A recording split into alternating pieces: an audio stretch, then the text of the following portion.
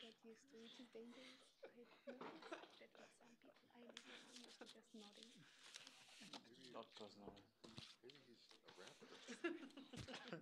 Based because of the delay with the Swiss guy. So he knows a lot of this. Lucky time. I was trying to hide how many idiots, you know.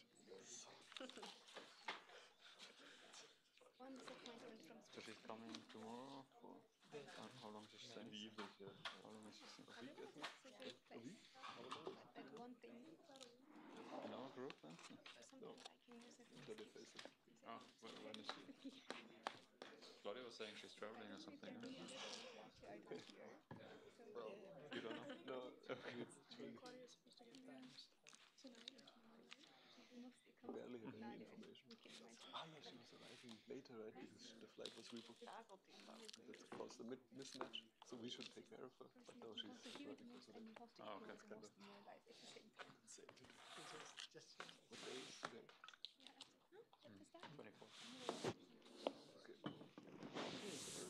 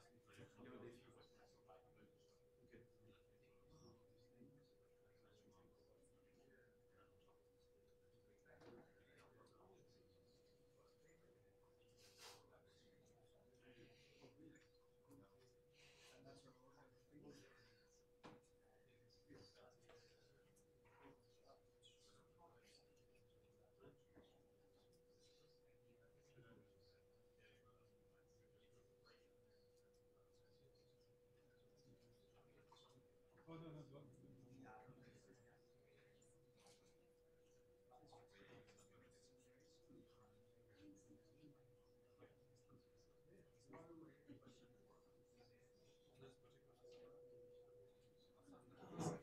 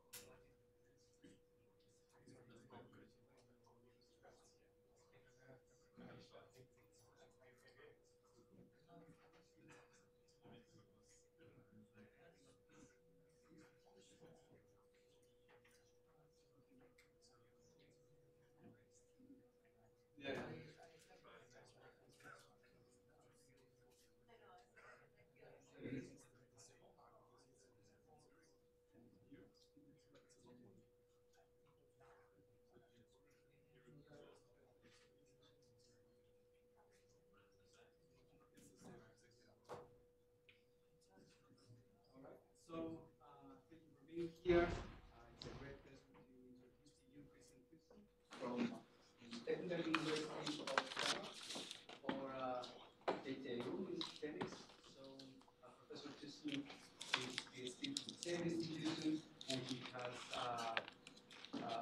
been working since then in the broad field of materials modeling and simulation. Specific activities include the study of quasi-particle materials, exons, plasmons, charge transport in nanostructures, and layered materials. So what he's going to do today is give us an update of his latest research in this field. Thank you very much, George, and welcome to all of you. I'm happy to be here, happy to have the opportunity to come here to Harvard and share with you some of our research. And I'm going to talk about what the title says, high-throughput modeling and discovery of two-dimensional materials. And before I start doing that, I would like to just thank the people who've done the work and the funding agencies. This in particular is the Danish National Research Foundation, who have funded a center of excellence that I'm part of on nanostructured graphene, which is running for 10 years. And you can see here we're quite a few people spanning almost all aspects of research in 2D materials. And then the European Research Council for an ERC grant that I got last year on designing two-dimensional materials for controlling light-matter interactions at the nanoscale. And here are the people from the group. These are the people who've done the work that I'm going to talk about, PhD students from DTU and former postdocs now working at other places. So if I'm not saying otherwise, then these are the people who've done the work. Okay, so let me start by telling you why I think two-dimensional materials are extremely exciting and fascinating. So first of all, these are materials that are extremely thin. And due to the extreme thinness of these materials, quantum confinement effects are very pronounced, and also the dielectric screening, so the screening of the interaction between charged particles and materials are very enhanced. And this means that properties that we see, in particular electronic properties in these materials, are very different from what we know from more conventional materials. In particular, many-body effects are dramatically enhanced. Then it's possible to stack different two-dimensional materials on top of each other, and therefore thereby we get a platform where we can really control electrons, their spins, their interactions with phonons and photons at the atomic length scale. So it's a unique platform, not just for studying physics on that length scale, but also for controlling physics on that length scale. The fact that the materials bind weakly to each other, you can almost see in this TEM picture here, the black lines between the 2D layers, that is just vacuum. So they bind with van der Waals forces weakly together. This means that the interfaces we get in these types of materials are atomically sharp. So that means we can create artificial materials where the properties, they change over the size of an atom. For example, from a magnetic to a non-magnetic material, or from a metal to an insulator. That's quite unique. Then they're ideal for benchmarking of theory, and since I'm doing theory, I'm also interested in systems where I can benchmark my theory, obviously. And these are, because the crystalline environment here is so well defined, this is also quite unique, and it's a benchmark, ideal benchmark systems. And finally, there is an exciting potential because of all these reasons for technology applications, and this includes nanophotonics, optoelectronics, catalysis, or battery electrodes. So now that we're all motivated to hear about 2D materials, I would like to also give a brief overview of the history of 2D materials as it's developed over the past decade. So these are just a brief selection of some of the main discoveries that I think have shaped the field, and these are just my personal impression, and it's by no means exhaustive. But anyway, so it all started in 2004 with the isolation of graphene, and as you probably know, the Nobel Prize in Physics was awarded for the groundbreaking measurements on isolated graphene flakes. So this took place, these measurements took place from 2004 to 2010. This was mainly focusing on transport properties of graphene. They are quite special.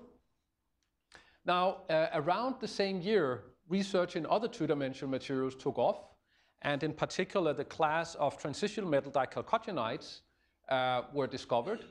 In particular, it was found that when you thin down some of these layered bulk materials down to a monolayer, there is a transition from an indirect to a direct band gap. And soon after, the fact that these materials have a band gap was exploited to create a single layer, an atomically thin field effect transistor. And then the year after, it was discovered that MOS2 can also be used for valuetronics, so you can use left or right-handed circularly polarized light to excite carriers in different values of this material here. So this comes from a combination of spin-orbit splitting here and the strong coupling between the spins and the orbital angular momentum. In 2013, it was proposed by Andre Geim and co-workers that one could stack different types of two-dimensional materials to create new types of artificial heterostructures called van der Waals heterostructures, and the first examples of these types of materials were reported in 2013. In 2014, a new type of two-dimensional material called phosphorine, a single layer of phosphorus atoms, was reported.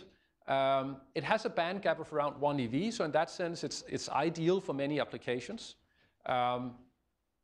in optoelectronics. The problem with phosphorine is that it's not very stable. It oxidizes very rapidly unless you encapsulate it in other types of materials and that way protect it from oxygen. The first light-emitting diodes created in these very advanced van der Waals heterostructures containing both TMDs and graphene and hexagonal boron nitride were reported in 2015. In 2016, it was also discovered that two-dimensional layers such as hexagonal boron nitride or some of the TMDs can host quantum emitters, so single photon emitters, and this is a field of active research these days. It's still not completely clear what the microscopic nature of these single photon emitters are.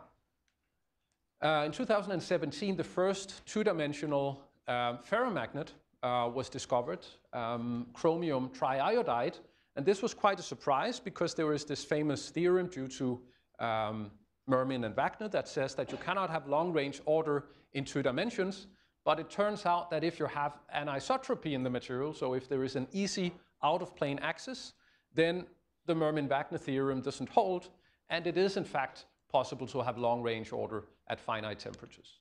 So with all these 2D materials that I've mentioned so far, the question naturally arises how many of these two-dimensional materials are out there, and the answer was partially given last year based on data mining of experimental crystal structure databases. One can go in and see how many of these known crystal structures are actually layered, and then based on DFT calculations, you can calculate the exfoliation energies, and the number that is out there now is around 1,000 crystals that potentially could be exfoliated into single layers. Okay, so this historical overview was made last year, and it's already outdated because very recently there's been a lot of work on twist angles. So if you take 2 layers of graphene and you twist them by an angle of around 1 degree, it goes superconducting. So this was discovered last year. Here you can see the proof. The superconducting temperature is quite low, but this is an example that shows that van der Waals heterostructures are more than just the sum of their parts, right? So you take 2 layers of graphene, put them together and twist them, you get superconductivity. So this is really remarkable and a very interesting line of research these days. This has also been done for the optical properties. Here's an example of 2 transition metal dichalcogenides, 2 different monolayers. And then you can have excitons in these materials where the electron is located on one material and the hole is on the other material, so that's an interlayer exciton. And by varying the twist angle between the 2 layers, you can tune the emission frequency of that interlayer exciton here in that way. Okay, so let me tell you a little bit about what I'm doing, because I've shown you a lot of interesting experimental results, but I'm not doing any experiments. I'm only doing computations. In particular, I'm doing what is known as first principles calculations. And these are types of calculations where you run them on big supercomputers. The only input to these calculations is the type of atoms and where they sit in the structure. So there are no free parameters. And then you solve the Schrödinger equation and you can calculate the electronic structure of the material. And the conventional way of doing that is you start with the material that you're interested in, and then you compute the properties that you're interested in. Okay? We're using intraatomic potentials, density functional theory, and many-body quantum theories when we do these calculations. What we're really interested in doing is solving the inverse problem, where we start with some property that we would like this material to have, and then we figure out what kind of materials we should go and synthesize in order to find a material that have these properties. And for doing that, we're using high-throughput screening. I'll say more about that later in this talk. We're also learning how to do machine learning. And we also exploiting materials databases and also building up databases. So this is obviously essential. If you want to train a machine, you need data to train on. Okay, so these are the types of methods that I'm working with. So let me, just to get started, give you one example, which is a little bit old by now, but I think it still illustrates what these calculations can be used for. This is coming back to this atomically thin transistor that I also already mentioned. This came out in 2011, and we thought this is really interesting. Let's try to calculate the mobility, because this was one of the key points in this paper. What characterizes a good transistor material is that it should be a semiconductor, it should be thin, it should have a high mobility, right? And the mobility that was reported in this paper here was around 200, which is pretty high. So we went on, did the quantum calculations, and came up with mobilities of this material as a function of temperature. You can see the scaling here. And the nice thing when you do calculations is you can try to switch off the acoustic phonons. You can try to switch off the out-of-plane phonon modes, because we were speculating maybe they were quenched due to the substrate on which this two-dimensional material was placed. But if you look at the total result here, this is the calculation of the mobility limited by coupling to phonons. That's the black curve, and we have a room temperature mobility of around 400, which is not too far from the reported 200. So that's sort of what you could expect. And theory obviously overestimates, because in reality they're also scattering on charge defects and other things, contact resistance that is not included in here. Then unfortunately there was a comment to this paper, and in a reply the authors corrected their number from 200 to 10. And now our quantum calculations of 400 was pretty far from the reported experimental number. So that was a bit sad, but then luckily in 2015, in the group of James Hone, they created now these very nice heterostructures here, where you have, this is now a tri-layer MOS2, you can see it here, a close-up. This is not a single layer, but a tri-layer. They also did similar samples with monolayers, which is now contacted with graphene as the electrode, and then it's all encapsulated in hexagonal boron nitride, which is a wide bandgap semiconductor that protects this entire sample from the environment. And with these samples, they get now mobilities in very good agreement with the calculation. So you can see here, this is again as a function of temperature, and the colored lines here is the results of our calculations.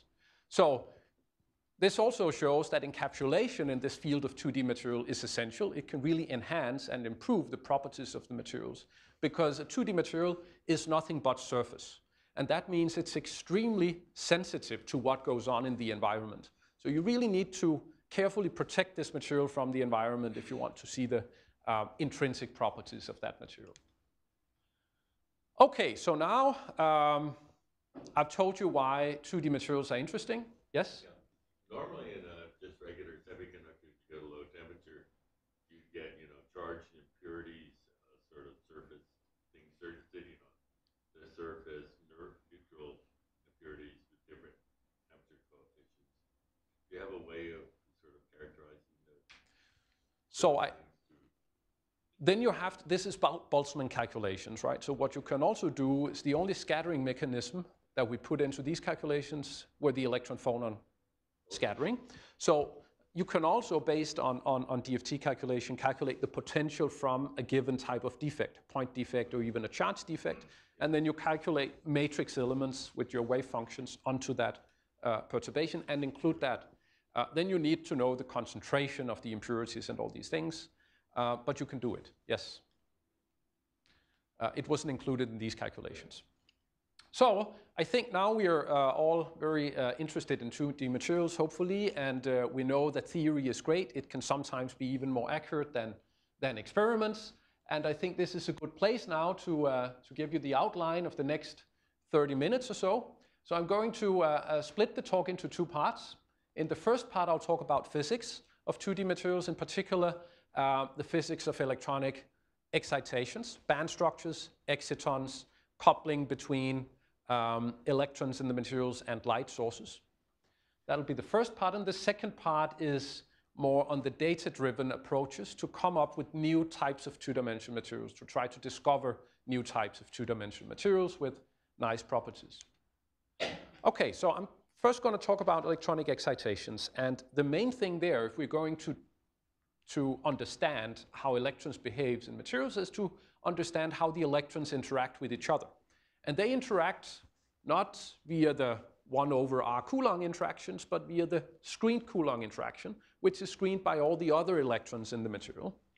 And what we typically do if we have a bulk semiconductor, we just take 1/r and then we multiply with the dielectric constant. The problem is that in 2 dimensions, most of the field lines, they don't go through the material here, they go out inside the vacuum or whatever is outside the material. And this means that if the charges are very far apart, there is essentially no field lines inside the material. On the other hand, if they are close together, a relatively large fraction of the field lines are inside the material. And this leads to a non-trivial distance dependence of the screened Coulomb interaction in the material. What is also clear from this picture is that the screening in 2D materials is going to be weak. And that is the reason why many body effects are more pronounced in 2-dimensional materials and why they have many of these interesting properties that have made them famous. This was the real space picture of screening in 2-dimensional materials. We can also become a bit more mathematical and look at the consequences for that on the dielectric function. So the dielectric function is a function of the wave vector q if we Fourier transform from real space, assuming that the dielectric function is just a function of r minus r prime. We can Fourier transform with respect to that coordinate.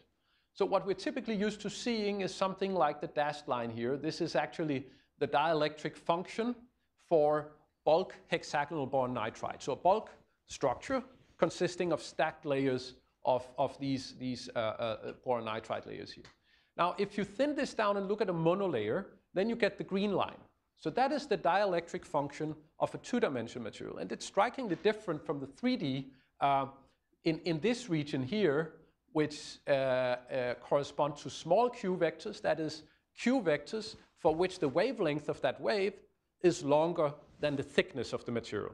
This really marks whether this material behaves in terms of screening as a 2D material or 3D material. In here, you see there is a linear dispersion of the dielectric function, and it goes to 1. And this is what I said before in the real space picture. This means that there is simply no screening in the long distance limit. There's no screening of charges there. Whereas if you go to intermediate q vectors here, there is a large amount of screening. Okay. This has consequences. This has a number of consequences. One of them I already mentioned is that many body effects are enhanced. We get, for example, strongly bound excitons or trions in these materials. Excitons are these bound electron hole pairs, and they can have binding energies that are on the order of half an electron volt, which is unheard of if you think of inorganic semiconductors where they are just a few millieV typically. These materials interact very strongly with light for the same reason. If you look at the exciton series, then in 3-dimensional materials you get a Rydberg series of those excitons. But now because of this strange or unconventional distance-dependent screening, this doesn't hold anymore for 2-dimensional materials. So the series of excitonic states doesn't follow the 1/n squared series that we know from 3D. Okay, and there's a range of other consequences. Now, if we take a material, it's seldomly just floating in free space, right? So typically it will be sitting on a substrate or will be embedded in a heterostructure. Then the field lines here, they go through all the other materials in this structure. That creates some challenges, but it also creates opportunities because it means that we can now engineer the dielectric environment and in that way tune the strength of the Coulomb interaction inside the material. This means we can start to manipulate the electronic properties of the 2D materials by tuning the environment. But let's start with the challenges. So I'm a computational physicist, and this means I need, when I have to do a calculation for a given structure, I have to put those structure into a unit cell, and then I repeat that unit cell to create my crystal. If I have two different 2D materials, and their in-plane lattice constant doesn't match, then I get Moiré patterns, and I get these very huge supercells that are completely unfeasible for me to simulate. Okay? So that's a challenge that we've overcome in the following way, at least if we're interested in the dielectric properties. So we start with each of the two-dimensional materials of this heterostructure. And then we compute, using quantum mechanics, their dielectric function. So we use a low-dimensional representation of this dielectric function. But nevertheless, this constitutes what we call a dielectric building block. Okay? We do that for all the 2D materials in our heterostructure. And then we take those dielectric building blocks and then we solve Maxwell's equations afterwards to couple those together. So electrons in the different layers can talk to each other through the Coulomb interaction there. But what is neglected here is the quantum mechanical interaction. That is the hybridization between wave functions in neighboring layers. That we are ignoring at this point. But by doing this, we get around this problem with the not matching lattice constants, and we can calculate a dielectric tensor for the entire heterostructure. So what can we do with that? Well, we can calculate, for example, plasmons. Plasmons are collective oscillations of an electron gas in a metal. And if you take graphene and you dope it a little bit, you have free carriers, and they can oscillate and create a plasmon. If we take two graphene layers and we separate them by 3 layers of hexagonal boron nitride, so this is just a dielectric spacer now, and then we have a substrate here also consisting of hexagonal boron nitride, then we can calculate the plasmon in this material, and it looks like this. So that it goes to 0 here. This is again a consequence of the reduced dimensionality. In 3D, a plasmon would go to a finite frequency in the Q going to 0 limit. But this is again different in 2D materials. So this is what we get. Now, if you look at the energies here, they are sort of in the mid-infrared regime, infrared, mid-infrared regime, and we know that that's also where the phonons live, okay? So if the phonons are optically active, they might be able to hybridize with these plasmons. So we better include also the response from the phonons, and that is what we do up here. So for each of these dielectric building blocks, we add a term here, which we also calculate from first principles. So these would be the Born charges. This is the dynamical matrix that gives you the phonon frequencies, and these are just the masses of the atoms. This we compute, that's a matrix, and we add it to the electronic response. And now you can see what happens to this nice plasmon dispersion. It breaks up here, so there's an avoided crossing where this plasmon couples with longitudinal optical modes in the boron nitride. Okay. This is another mode, optically active vibrational mode in the HBN that is not hybridizing with the plasmon for symmetry reasons. Now, this is a heterostructure. That heterostructure would typically not have free floating in space either. You would put it on a substrate. So let's try to add a silicon oxide substrate here.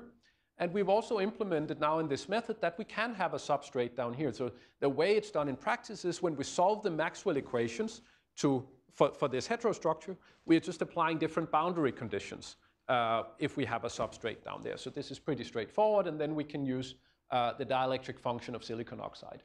And again, if you compare from here to there, the silicon oxide substrate, even though it's some 100 at least some 100 angstroms away from the graphene layer, it still have a pronounced effect on the plasmon spectrum up here. So even the optically active phonons of the silicon oxide can influence the plasmons in this bilayer graphene. So this shows that the phonons and substrates, even if the substrate is far away, is really crucial to take into account if you want to understand the optical properties of these materials in the mid-infrared regime. Okay, so let's talk about band structure. So I was supposed to talk about electronic excitation. So far I've been talking about screening. Now, how is that related to band structures? As you know, the way to calculate, the way to measure a band structure is, for example, by using photoemission spectroscopy. It could be angle resolved, but you come in with a photon, you shoot out an electron, and you measure the energy, the kinetic energy of the electron that comes out, and you know the energy of the photon that you shot in. So now you can also extract the energy of the hole left behind in this band structure. And that is how you can probe at least the occupied part of the band structure. You can also do inverse photoemission if you want to probe the unoccupied states, but that's much more difficult in practice. Now, the crucial thing is that what happens next after this electron has been ejected is that this hole that is left behind is being screened by the other electrons in the material. So it forms what is known as a quasiparticle. So a quasiparticle is that hole with screening cloud of electrons surrounding it. This is a dynamical process that happens there, and to capture that properly, we need to go to many-body perturbation theory, and then we calculate the self-energy operator. This is getting a bit technical, but just so I'll try to tell you in words what it is.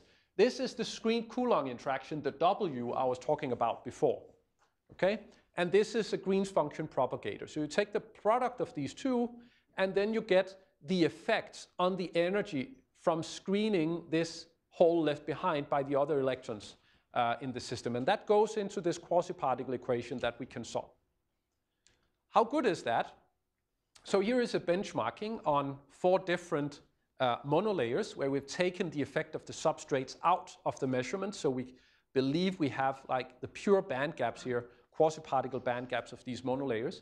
And we compare those to our GW calculations, the scheme that I just mentioned before. And you can see that the difference there is less than 0.2 eV, which in relative error is less than 10%. So I think this is as good as it gets. This is also around the error that we can expect to have in the experiments over here. So this is pretty good.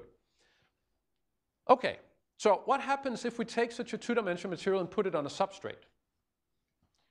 So here's a picture of a hexagonal boron nitride layer and a graphene layer, and we form a heterostructure out of those two. Here is shown the band structure, calculated with a standard mean field approach, LDA, and then this many-body GW method. That's the red curve. Here you see the band gap of the HBN, if we take the red curves here, and there you see the Dirac point from the graphene. How does this band structure depend on the distance between the graphene layer and the HBN? So if we put an electron into a previously unoccupied state into the conduction band of the HBN, then we would expect the screening cloud to form in the graphene layer up here. Right? That is the dressed quasiparticle. So now the quasiparticle, this electron, there is of course also a screening cloud in the HBN, but on top of that there will be screening cloud in the graphene layer. And in a simple sort of classical picture, we would be able to model this with an image charge. Now, a graphene layer is not just a perfect metal, as we typically, which is sort of where the image charge model would really apply, but let's try to do it nevertheless. Then we would expect a 1/distance dependence here on the band gap. So, because why is that? That's because the band gap is really what does it cost to take an electron out of the valence band. That is the valence band maximum here. What does it cost to take that electron out? When we take that electron out, we have a charged hole left behind that will be screened by the graphene layer over here. So if we calculate the band gap, we can see that there is in fact a 1/distance dependence in that band gap over here, and the dashed curve here is a fit to a 1/distance dependence. This is the freestanding HBN result. You can see there is a significant reduction of the band gap of around 1 electron volt due to the screening by the graphene layer. This is completely missed by standard DFT methods. You need to go to many-body perturbation theory to capture these renormalization effects. Okay, so we thought about how can we do this for general van der Waals heterostructures. So imagine that you have a heterostructure, and now we look at layer number I. Can we calculate the energy of an electronic state, Nk, in layer I of this heterostructure? Well, we can do a GW calculation for the isolated monolayer. Then we can correct that by hybridization that we can probably treat in DFT or with tight binding or whatever simple single particle picture. That's a hybridization effect. And then there's this more complex screening effect that requires the screened interaction. That we can calculate using this QEH model that I introduced in the start. So we can calculate the change in the screened Coulomb interaction due to the presence of the other layers in the heterostructure, and we can calculate a change in the GW self-energy due to this. And if we do that, we can start calculating band gaps of two-dimensional materials in different configurations. So here are 6 different semiconductors that have been put on graphene or encapsulated in graphene environments, and you can see how the band gap can change here by up to 1 electron volt by doing this. And the important thing is that there is no hybridization. It's not because of a hybridization with the wave functions in the semiconductor. It's simply because the dielectric environment is changing the way electrons inside this material are interacting with each other. So we can do something even more elegant. We can imagine this type of structure where we have a two-dimensional semiconductor here that we place on a single layer of graphene, and then we have some HBN, and then we have a gate down here. By changing the gate, we can change the concentration of free carriers in the graphene layer. We can change the doping level. So when we do that, we also change the screened interaction up in the two-dimensional semiconductor. And in fact, these are calculations, not experiments, but I think it's true nevertheless. As you change the doping concentration in the graphene layer, you change the band gap here from, so this is MOS2, it's 2.5 if it's freestanding. Then you put it on graphene without doping the graphene, then it reduces by 0.3 eV, and then you increase the doping level by changing the gate, and you can continuously tune the band gap over 0.2 electron volts by doing that. So that's a quite significant change in the band gap that you can achieve by this without touching the states of the MOS2. Yes? What do you do with the work function and Schottky barriers? Well, you don't have to care about it because the charges are just living up here. They're not going between the graphene and the semiconductor. So this is just a matter of looking at the band structure of this layer here. I mean, sure, there will be a Schottky barrier between this layer and the graphene, but we haven't looked at it here. We've only looked at the size of the band gap inside the two-dimensional semiconductor. But if you were to put a carrier down, if you had a vacuum, I'll let you think of it myself. Okay. Okay, good. What about excitons? So now we've talked about band structures. Excitons are these bound electron hole pairs that can live inside the band gap of a semiconductor, and the fully quantum mechanical model would be a superposition of electron hole pairs over the entire Brillouin zone, and you can, as you know, sort of from solid state textbooks, you can go to real space and then you get a Mott-Wannier model that looks just like a hydrogen atom to represent your exciton. So what we do is a more elaborate approach called the Bethe-Salpeter equation. These are the main equations, but I'll just flash it so you know that we're doing serious stuff. And then move on to the results. This is the absorption spectrum calculated for a single layer of MOS2. Here in the black curve, we're including the electron-hole interaction. You do the photoexcitation, the electron interacts with the hole left behind and form the exciton. The blue is what you would get out of a single particle picture, okay? A single particle description where you neglect the correlation between the electron and the hole. And you can see the dramatic difference. The reason why the difference is so strong is because the electron and the hole interaction is so strong in two-dimensional materials. You get these two peaks here, which are called the A and the B excitons. They are sitting approximately half an eV below the band gap, indicated by the dashed gray line here. And they come from a spin-orbit split valence band here. So you can have two types of transitions. Again, how well does this compare to experiments? These are calculated positions of the lowest peak in the absorption spectrum. And these are the experiments. And again, we are below 0.1 eV. So again, this is as good as it gets. So we have high accuracy here. Now, this was benchmarked on intralayer exciton, where the electron and the hole are sitting in the same material. But by combining two different 2D materials, two different semiconductors with a staggered band alignment, you could create interlayer excitons where the electron lives in one material and the hole lives in another material. So these excitons can have very long lifetimes because of the reduced spatial overlap between the wave function of the electron and the hole. And here's an example where they've used this to make an optical transistor. So you shine a laser here in this region, you create an exciton, that exciton diffuses.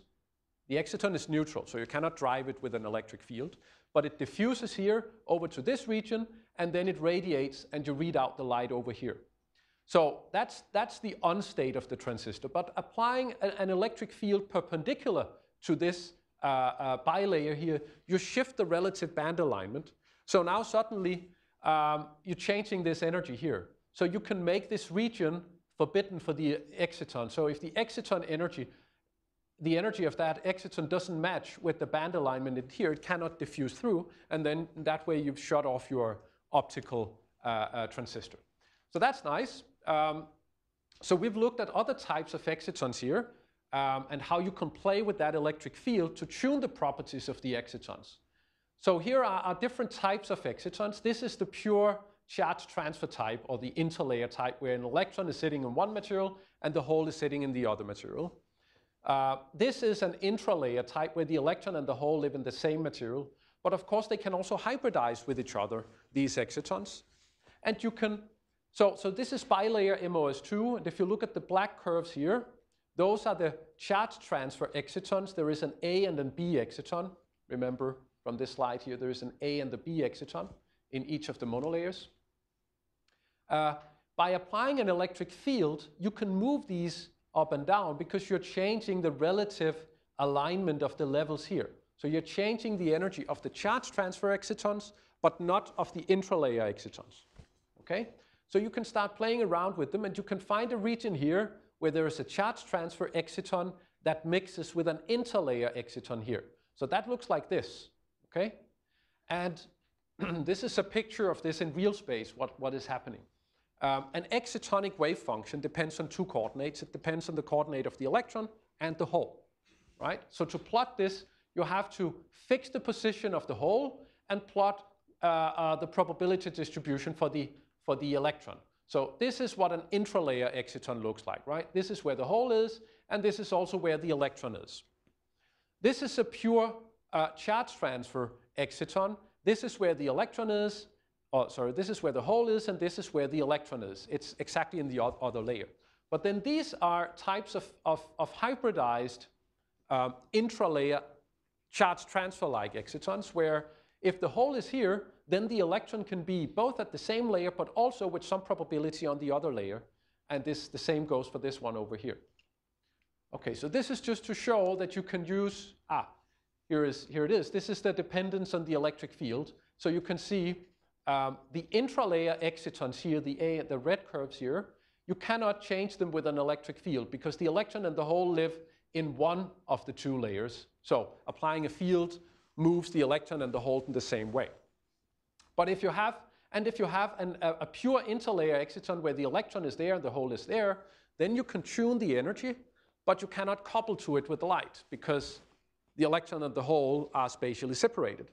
But these mixed interlayer excitons that have one component intralayer and one component that is interlayer, you can actually tune those with the electric field, and at the same time they're optically active. So you can see them in the absorption spectrum here. So you kind of combine the best of the two types of excitons by hybridizing them in that way.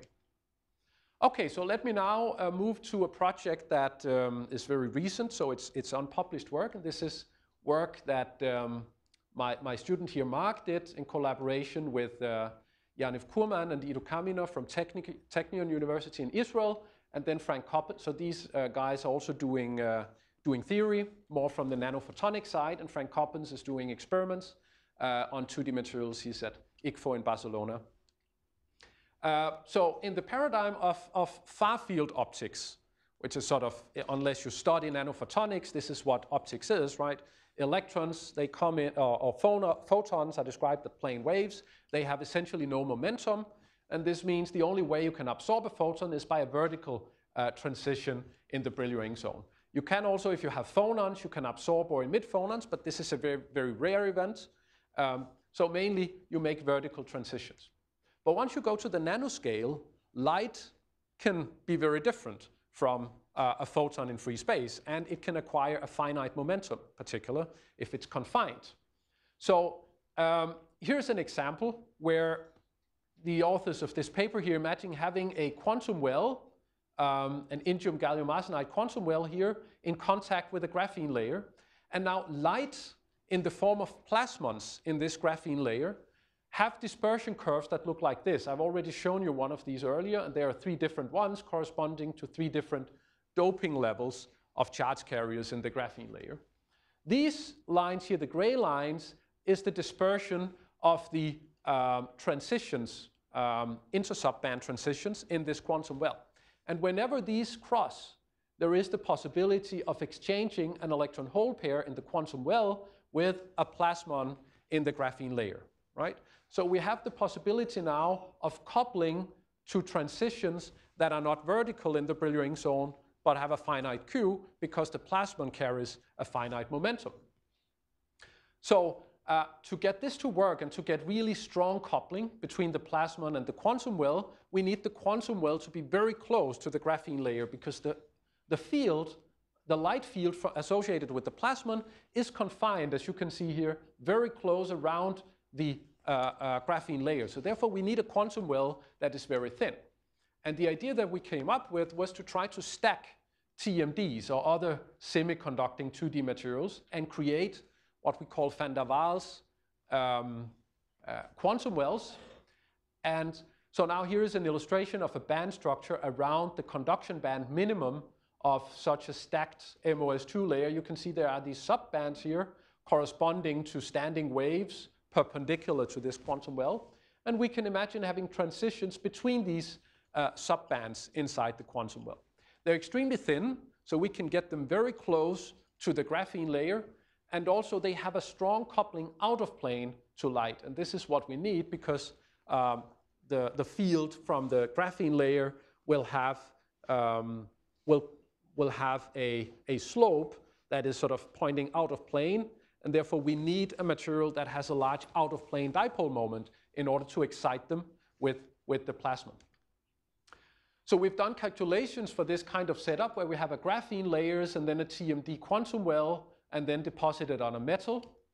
And what you should imagine here is that you've photoexcited an electron. So now there's an electron in this second subband, and it can go down to the first subband here. There are some dopants sitting down here in the bottom of that subband here. So we're looking at transitions from here to there. And what we would like to have, we would like to have a very strong coupling to light so that we can enhance the radiative recombination of this electron up here with a hole in the lower band. So that's called the Purcell effect. We would like to have a large Purcell enhancement and exploiting the graphene field for getting that. So we solved this Weisskopf-Wigner model where we basically evolve in time the wave function of this electron up here, taking into account that it can stay in its excited state up here, and this means the amount of photons, so there's 0 photons to begin with, or the electron can go down into one of the ground states here, G, and then excite a photon, right? And this is now not a classical photon, and this is not a photon in free space. This is now an excitation in the graphene layer here that is denoted by this 1m here. Okay, this we can solve, and here's the result. First, let me show you, this is the effective coupling strength between the electron and in the initial and the final state. And here is the plasmon. You can see where the plasmon is. There's a strong coupling, so that makes sense. There's a strong coupling to the plasmon field, but there is also the electron-hole pair continuum in the graphene layer up here, which is not really light. These are just electron-hole pairs. So that electron can go down and excite an electron-hole pair inside the graphene layer. This is not really what we want. I mean, we've made the electron go down in energy. We've made it recombine, but we've lost the energy. We've given up the energy to an electron-hole pair in the graphene layer. Okay? But you can see here the total recombination rate relative to the vacuum result is extreme. It can reach 10 to the 11. So that's a really extreme Purcell enhancement. But unfortunately, most of that goes into the formation of electron-hole pairs. If we only look at the part that couples to the plasmon, then the Purcell enhancement is 10 to the 5, which is still very high. But the problem here is that most of the times that the electron goes down, it has not created a plasmon, it has created an electron-hole pair. So now the challenge is to find a new material that we can build a van der Waals quantum well out of that has a dispersion, this is the dispersion in the quantum well, that does not really intersect with this region where we have a strong formation of electron-hole pairs in the graphene layer. So that's now a material design project that we are working on. So now for the last 5 minutes, let me switch gear and talk about data-driven, yeah? I guess I have the problem if you were doing an MDE system, then you have to worry about what the energies are between the quantum wells you're putting in different places. That didn't turn out to be that easy to figure that out. And you're assuming that because they're not coupled well, that there's no shift, that they're all lie on top.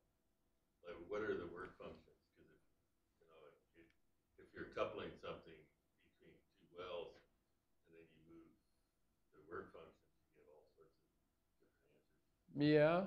Both are the binding, it's not energy. So we are not really worrying about work functions here. You just said all the zero. Yeah, I mean, we're looking at electrons going from one state inside the material to another state inside the material. We don't really care where the vacuum level is. We're not going out to vacuum, so I think it's okay. So high throughput computation, I think, in my view, this is really a new paradigm for electronic structure calculations. We're trying now to build codes that can automatically perform calculations for thousands of materials without the PhD student having to really touch the keyboard very much. So it reduces the time it takes to produce results. It reduces the application of efforts. And I think it also minimizes the risk for making errors, right? When you make these workflow scripts once and for all and you test them, they're good. They shouldn't give you errors after that. It enhances the reproducibility of data and data sharing and data quality. So what we've done specifically here in this project is to build this C2DB, the Computational 2D Materials Database. You can find the paper, it's published, it's out there. This is an online database that you can go and search. There are around 4,000 different 2D materials, and they've been characterized with respect to a large number of properties. The way we construct the materials is we start from some crystal structure. This could be MOS2. We know that exists. Then we take that crystal structure and we decorate the lattice with other atoms from the periodic system. Then we generate what we call hypothetical 2D materials because we don't know if these exist in reality. But we can compute whether they are stable or not. And if they are stable, we run them through this workflow where we calculate all these properties. And I think the main features of this database compared to other databases is that consistency is very high. We're using the same code, the same settings for all calculations. It's very transparent. All the scripts that we've used to generate the data are available. You can download them. It's online. You can browse it, or you can download the entire database. And then we are applying or using advanced methodology here, sort of beyond DFT. We're using many-body perturbation theory, at least for the materials that are not too complicated. So how does this database compare to other databases that have been made starting from DFT? And some of them are here, the Materials Project, the AFlow, OQMD, the Nomad repository. So I've tried to put our database up here in this diagram, where out here we have the number of materials, and this is probably a log scale. I know that the Nomad repository has around 50 million DFT calculations in there right now, and as I said, there are only 4,000 materials in ours, so we're out here in this axis, but then we have large amount of different properties up here.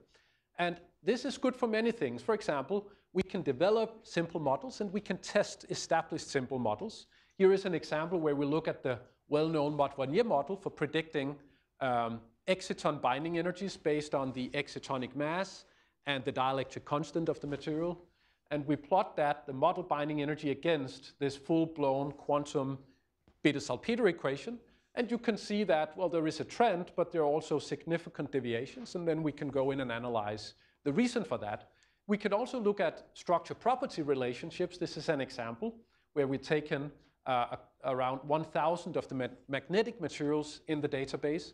And we can see that we can sort of correlate the size of the magnetic moment and the magnetic anisotropy in these materials with the chemical constituent or the chemical composition of the material. And one thing that is striking here is that to have a high magnetic anisotropy that is driven by the spin-orbit coupling, it's not so much about the metal atoms, it's more about the non-metal atom here. In particular, the halogens seems to correlate, the halogens here, iodine, bromine, chlorine, seems to correlate with having a high magnetic anisotropy, which is maybe surprising. But these are the kind of things you can do with this. Here are just some of the structures that we have in the database. We have around 40 different crystal structures, and this is just sort of showing some of the band structures that are in there, but not very interesting. Yeah. Okay, what about stability? So that's a main issue. When we compute these hypothetical 2D materials, are they really stable? And we've based on the calculation of the phonons to look whether the phonons have imaginary frequencies or real frequencies. We can say whether these materials are going to be dynamically stable. Based on the energy, the total energy of these materials relative to other competing phases of the material, the energy above the convex hull, we can say something about the thermodynamic stability. But DFT calculations are not the ground truth, and so there are errors and uncertainties in there. So what we did to try to put sort of a threshold for these numbers was to take 55 synthesized monolayers. So we looked in the literature, identified 55 different 2D materials that have been synthesized, and then we calculate, they happen to be in the database already, so then we could look at their values for the thermodynamic stability and the dynamical stability and say, well, at least these materials should be stable according to our criteria. So this is what we use to set a threshold for these quantities here. And if we do that, we find that around 20% of the materials that we create by just sort of combinatorial lattice decoration turn out to be stable. So we have a success rate of around 20% when we create materials in this fashion here. Okay, and this is, I think, my last slide because I'm running out of time, but this is just to show you what we're doing now is we're screening this database for many different types of properties. We have already finished a study of ferromagnets, Janus structures, topological materials, interesting semiconductors for photovoltaics, and also piezoelectric materials. And the list is longer here. Yeah, so there are many interesting things to learn when we have these databases of materials, and these slides were boring anyway. So these are the conclusions that I think I will just flash here in the interest of time.